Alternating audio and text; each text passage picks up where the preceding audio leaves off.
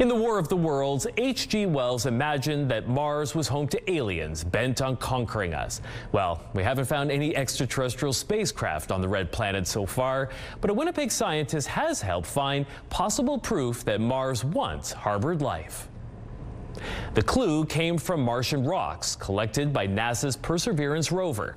Ed Clutis from the University of Winnipeg, working with researchers from the University of Alberta and Brock University, found a potential biosignature.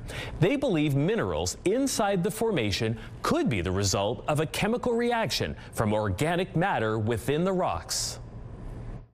If we want to sort of find out better whether it's biological or not, we'd have to bring it back to Earth and analyze it with a whole range of big lab instruments that we couldn't miniaturize enough to put on a rover. So there is a sample of it that's on the rover right now for eventual hopeful return to Earth. Ed Clutis says it's possible the minerals were formed without the presence of biological life. However, he feels this is the most promising evidence yet discovered that would be consistent with biology.